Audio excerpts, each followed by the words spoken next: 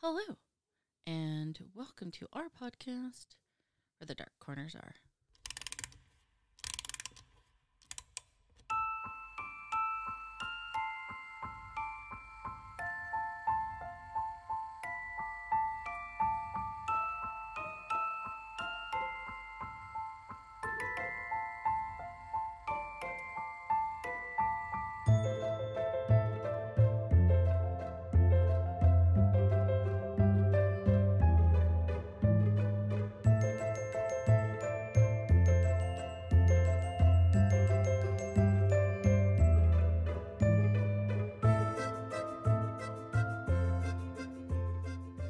Hello. I am Vina, and I am your Dark Travels hostess. Tonight, we have a Serial Killers with Sierra. Yeah. Episode. Yes. So, it's actually kind of been a minute. It has been a little bit. And it's your first 2023 episode. It's my first one of the year. And we're starting off with a situation in Australia. Yeah, this dude's a case and a half. Okay. So tonight we have an episode on a Mr. Mark Brandon Chopper Reed. Chopper? Chopper's the nickname. Wow. Yeah. They said that out loud. Right? Well, he got the nickname when he was a kid from a cartoon. Because it's a little tacky. Yeah, so it's not because it's the murders. Right. But from a cartoon. Okay. I don't know. Must be an Australian thing. I guess. Who knows? All right. So, Mr. Reed was born on November 17th, 1954, to a former Army and World War II veteran, Keith Reed, of Irish descent, and a mother who was a devout Seventh-day Adventist. So, religious lady. Woo. Yeah. He was placed in a children's home for the first 5 years of his life. Wow, why? I don't think his parents could afford to have him. Oh. Yeah, one of those situations.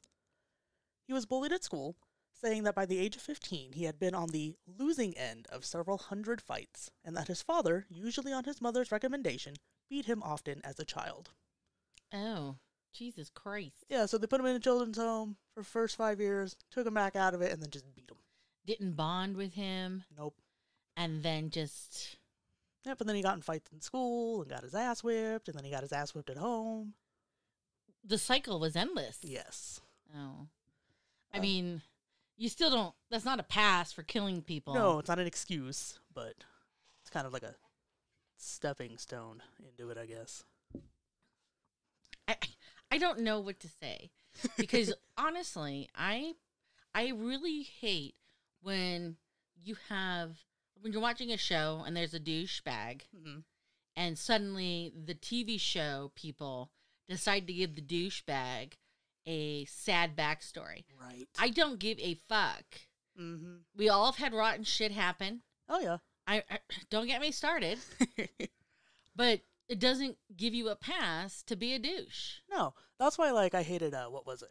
Oh, when Netflix did the series of 13 Reasons Why. Jesus Christ, that's exactly what I'm talking about. Yep. That is literally exactly what I'm talking about. Because I've read the book. In the book, it doesn't go over their backstories. Because they're meant to be douchebags. I'm telling you. Mm-hmm. And then he got a family. Yeah. No. That's why I refuse to watch the series. That's so disgusting. I have to tell you. Mm-hmm.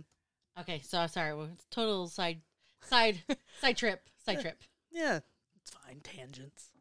He was made a ward of the state by the age of 14 and was placed in several mental institutions as a teenager. He was made a ward of the state by age 14 and was placed in several mental institutions as a teenager, where he stated he underwent electroshock therapy.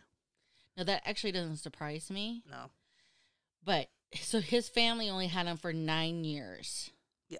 And he just got his ass beat everywhere. Yep. Okay. When he was still young, Reed was already an accomplished street fighter and the leader of the Surrey Road Gang, which was a notorious reputation for violence. Well. Because why not?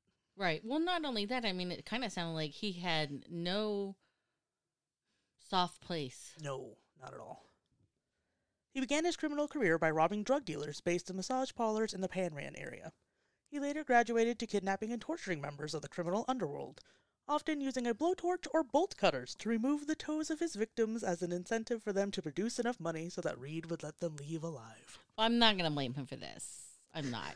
If you're going to be a criminal hood rat shithole, Yeah. I'm, karma, as far as I'm concerned. But blowtorch and bolt cutters. Look, who knows what he based his, prerequisites on kidnapping this person. That's fair. Reed spent only 13 months outside of prison between the ages of 20 and 38, having been convicted of crimes including armed robbery, firearm offenses, assault, arson, impersonating a police officer, and kidnapping. Jesus Christ. I mean, this kid just escalated. Yeah. Well, that escalated quickly. Correct. While in Pentridge's Prison H division in the late 1970s, he launched a prison war. I don't know why I'm not surprised to hear this. I mean, he literally has committed so many crimes and was torturing people. Why wouldn't he? Yeah. Okay. Around this time, Reed had a fellow inmate cut both of his ears off to be able to leave H division temporarily. And, if you look at pictures of him online, he looks weird. Doesn't have any ears. It's funky. I mean, we're not talking Van Gogh here, people. We're looking at someone who's like, this is what I'm going to do for this scenario to happen. Yeah. In his biography, Reed claimed that he was to avoid an ambush by other inmates by being transferred to a mental health wing, but his later works state that he did so to win a bet. I don't know about that. I would not be betting nobody. My ears, correct. I kind of need those. I like music too much. Reed was stabbed by members of his gang in a sneak attack when they felt that his plan to cripple every other inmate in the division to win the gang war in one fell swoop was going too far. Oh, so we're saying prisoners have morals? Well, apparently he do. His gang did. Another theory is that James Jimmy Longin, a friend of Reed, with Patrick Blue Barnes, wished to benefit from a contract put on Reed's head by the Painters and Dockers Union. And he lost several feet of intestine during that attack. Oh, okay, well. Yeah. Once he got out of prison, he went on the TV series Tough Nuts and spoke about his mid-1980s to early 1990s rivalry with Alphon Gangatino. Is that someone important in Australia? I think he was like a gang leader. Okay. Explained that he had had a disagreement with Gangatino regarding an elderly neighborhood hero whom Gangatino admired. It is alleged by Reed that Gangatino burst open a toilet cubicle door with a number of associates and began a serious assault on Reed, who made his escape. Okay, well, I mean...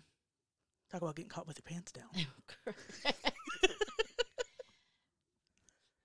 In 1992, Reed was convicted of shooting Sidney Michael Edwin Collins in the chest. The incident took place in Reed's car, which was in the driveway of Collins' residence in Avondale, Tasmania. The bullet was recovered from the backseat of the vehicle, and Collins named Reed as the shooter. Pleading not guilty, Reed was convicted of committing an unlawful act intended to cause bodily harm, a downgraded charge from attempted murder, and sentenced as a dangerous criminal to indefinite detention. Well, that was wise. Yeah. Because he is a dangerous criminal. Yeah. I mean, if he's tried to start a whole gang war prison war and cut his own ears off, this person has no value. And then got stabbed in the stomach, lost some intestines. Right, but he has no value in other people's lives. Oh, no, absolutely not. An appeal against the conviction was rejected by the Court of Criminal Appeal on August 24th, 1993. Good job, you. A second appeal against the sentence was argued on 28th of February, 1994. And it was rejected on March 10th, 1994. Again, good job, you. In a subsequent review of the Dangerous Criminal Declaration on July 18th, 1997, it was overturned. Okay, well, that was bad. Yep. And then he was granted parole in early 1998 and regained his freedom. The missing ears was the sign, folks. In 2002, Reed was again questioned over the disappearance of Sidney Collins, who is still on the Australian missing persons list after going missing under suspicious circumstances. So, this is another victim, correct? Yep, it's a different one. This is a female? Nope. Guy. Okay, was he a rival gang member? Nope. Just some random dude. Some rando? Yep. Some Aussie rando? Yep. Okay. Reed admitted to having murdered Collins in his last broadcast interview before his death on the 60 Minutes program aired on October 20th, 2013. Oh, so he held out? Yep, he held out. But did he die in prison? Or did he give an interview? So he got into prison, out of prison, in prison, out of prison, and then did a bunch of weird, crazy shit while he was out. Okay. Reed expressed no remorse for killing Collins, alleging that he was stupid for allowing Reed to shoot him on 2 occasions with his own gun. So he's trying to suggest that this was an arrangement. Yeah. Like, hey, I'm Sydney, and I want my friend Reed to shoot me twice. Apparently. With his own gun. And that he was stupid for doing so. Okay. Also in the 60 Minutes interview, he discussed the 1971 shooting of Union boss Desmond Costello, the 1974 suicide of child sex offender Reginald Isaacs, and the 1987 shooting of Siam Okarzem, also known as Sammy the Turk. Okay, so let's back up a little bit. What does he have to do with the Union? You mentioned this is like twice now. Was his gang violating some Union rules here? So they were it was the Pacific Union, and they were like the railroad? No. The Painters and Dockers Union. So they were basically just kind of like robbing their shipments and okay. Messing up with their stuff. So they were like, motherfucker, stop? Yeah. Okay. He claimed to have been involved in the killing of 19 people and the attempted murder of 11 others. In 1998, he turned up drunk to a live television show hosted by Ellie McFeast, and, to the outrage of many viewers, gave a colorful account of feeding a man into a cement mixer. Okay. So he's got no boundaries. None. Like, Absolutely he's like, here's how you do this. Yeah. He's trying to be an influencer before they were influencers, it sounds like. Yep. Okay. In another interview, he was quoted as saying... Wait, I have a question for you. Yes. Why is he getting all these interviews? He's famous in Australia. Oh, trust me. There's some weird other shit that I'll get into. Okay. All right. I'm holding on. Yeah. Reed was quoted as saying, "Look, honestly, I haven't killed that many people. Probably about 4 or 7, depending on how you look at it." Oh, so his numbers fluctuate. Because at first he was like 20, tried to kill 11, yeah. But now it's 4 to 7. And 4 to 7 is like such a weird gap, too. Right. I mean, not only is it uneven, but once you pass 5, right? You should be counting. Right. Okay. In 2001, Reed was featured in an advertisement on behalf of the Pedestrian Council of Australia, warning of the dangers of drunk driving. What? You could find the He's a killer. You could find the commercial on YouTube. I watched it. This guy is a gang member. He kills people, under friendly fire circumstances. He's got beef with the union. He puts people in cement mixers. And he's your warning against drunk driving. Yeah. Just so morally upstanding. Correct. In 2005, he embarked on a tour of Australia performing a series of shows titled I'm Innocent with my God. with Marco Jackinson, his manager, and later toured Sydney in a stage show with a new co-star, former detective Roger the Dodger Rogerson, and throughout Australia with a comedian and friend, Doug Chappelle. I'm telling you, he's famous. He did a tour. I didn't do it. I'm innocent. Is that what you said? I'm innocent? Yeah, I'm innocent. He's missing ears, folks. That's the sign. Oh, it gets even better. Okay, In 2006, he appeared in another commercial speaking out against domestic violence. Oh my God. He kills people, he shoots people. Yep. And I've seen that ad too. And now he's like, don't do it. Don't be beating up your spouses. Right. While I'm missing ears and have big old scars all over myself from where I've been shanked. My gang activities. Right. Who thought this was a good idea? Obviously the anti-domestic people, how desperate are they? That's sad. Come on, Australia. Get your shit together. Thank you. In March 2006, he released a rap album. Oh, no. Entitled Interview with a Madman. Oh, my God. I'm telling you, Vina, it gets better. It gets so much better. She's got a whole another page, guys. Oh, it gets so much better. In 2007, despite his apparent successes, he was forced to declare bankruptcy, which included a $80,000 credit card debt and $140,000 in private loans to 12 different people. People gave him money? Yep. Oh my God. I'm not going to talk about the missing ears anymore, but that is the red... I don't even... Oh, I was waiting to do this episode because I knew your reactions were going to be so good. God. He made headlines once again on December 15th, 2008, after being questioned by police about an alleged incident in Johnson Street, Collingwood. stated he was attacked by a tomahawk-wielding man he had never met before. Because that's something that happens. I guess. He said, I ran into the panel beaters and grabbed a pipe. I said, come here now, and he jumped into a car and pissed off. Reed suffered a minor injury to his arm after being hit with the blunt end of the tomahawk. He was questioned by detectives at Richmond Police Station before being released without a charge, and his alleged attacker has never been found. So, the tomahawk guy, because that's what people do. No offense to Australia. I don't envision Australians walking around with tomahawks. Nope. Tomahawks. Yes. Either way, I still don't envision... Just open carry of a tomahawk? Right. right. Conceal carry. Yeah. Why not? Well, in Texas, you can do an open carry of a sword. So basically, he's like, some rando came at me. With a tomahawk. And he's missing. Yep. Dude, he's never been found. Amazing. This is like... The clencher? I love this fact about this man. He was an author of crime novels. No. Selling more than 500,000 copies of his work. Are you kidding me right now? I am dead serious. Was it like, I didn't do it, but if I did, this is how I would have done it? Oh, I'll get into it. Okay. His first book, Chopper from the Inside. Oh my God. His self-revelation book? Was collected from letters he sent while incarcerated in Melbourne's Pentridge Prison and published in 1991. Oh my. Okay. It contains tales and anecdotes of his criminal and prison exploits. Further biographical releases followed in a similar vein. It was with Chopper 5, Pulp Faction, he began writing fictional tales based on his experiences in crime life. Is fictional in quotation marks? No. And this is the worst. Attempts were made to ban a children's book written by Reed. Oh my God. Titled Hookie the Cripple. No.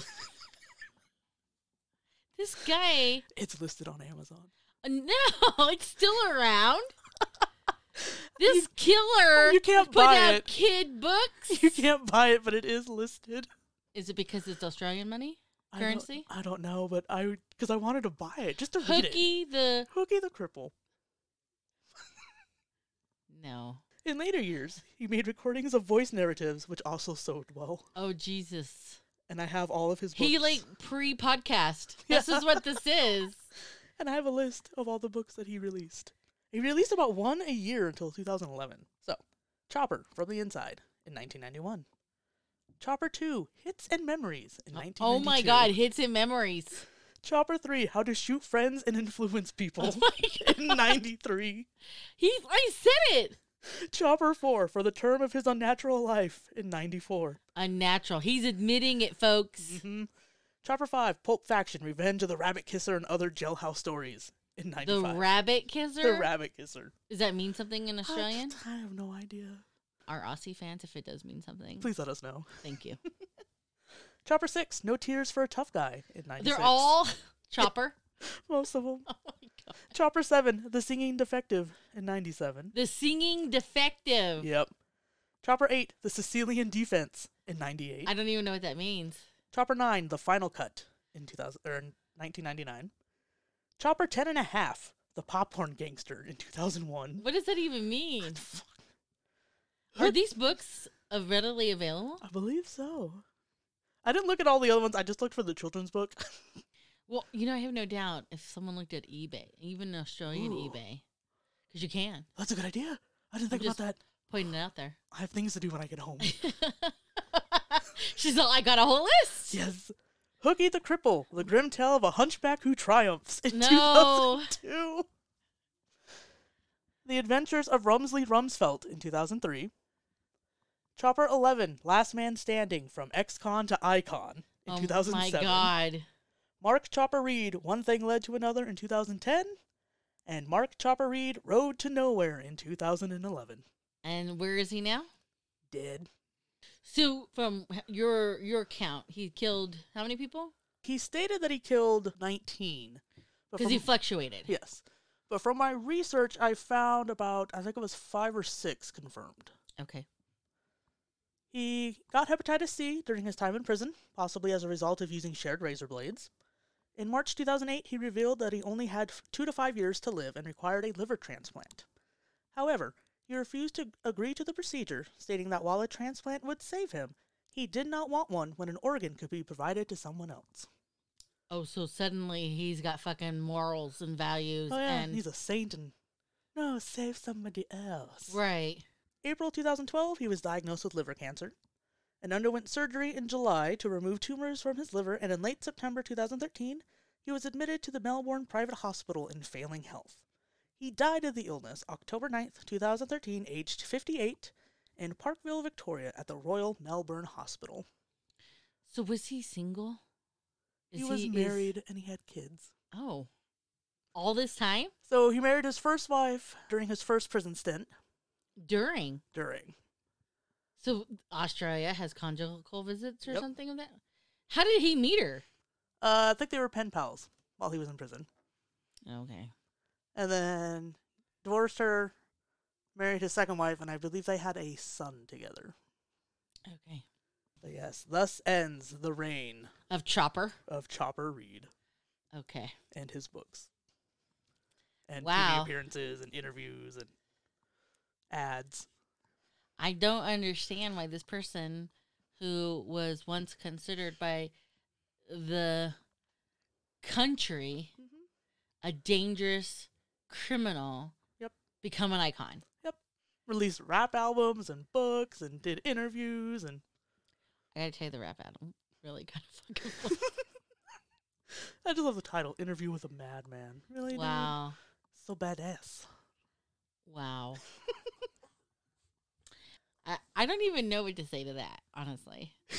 I told you, this one was a wild ride. All right, so that is Mark Chopper Reed. Yeah, And Sarah quite enjoyed it. I did. Because I knew your reactions were going to be good, and I was correct. Okay, wow. Yeah, I get on to business 'cause I got nothing else to say. I'm just kind of Stunned. I am. That's the word. I have news for you. There is no way in hell, unless there's definite DNA proof of innocence, that I would follow a convict once deemed a dangerous person Yeah. by the state. Or what do they have? Provinces? They have states, I think, in Australia. Yes. Yeah. It doesn't matter. If once the government deems it, that's what you are. I'm gonna pass on your music there, buddy. Well, it's not that bad. There was I haven't done full research on him yet, but I can't remember what his name is off the top of my head, but he was a killer in South Africa, I think. He murdered like 13, 14 people, got out of prison, because I think like the max sentence in Brazil was like 30 years or something at the time. Okay. And he does YouTube. Okay. Again, that's a pass for Vina. The bunny's got other shit to do. The fox is 100% okay watching it. All right, so that's what we have for you tonight. On to business. Facebook, where the Dark Corners Are, has a Facebook page. So if you like to share some creepy things, hear some creepy things, look at some creepy things, go ahead and send us a request on over to that Facebook page. And we don't, inundate people. It's... No. In fact, the holidays kind of slowed us down a little bit. Mm-hmm. Everything that was kind of going on. But, I mean, maybe a post a day. Yeah, we try. So, right, it's not... Yeah. We don't spam your Facebook feed. Correct. Yeah. Just occasionally we'll find cool things. We're like, hey, look at this. Correct. Or this is funny. Right. Laugh at this. Correct. Which brings me to, if you have a topic that you would like us to cover, or a serial killer that you would like Sierra to cover, send us an email at where the dark corners are, and that's plural, @gmail.com. But final thoughts? I have to go on eBay now and see if I can find those books. I have to tell you, maybe we'll have you when you come back, and if you rent one or two, I'll let you know. Yeah, I'll be here. Okay. All right, that's it. So until next time, please remember, Only the few can find the beauty in the darkness, which is why we hope to meet you where the dark corners are.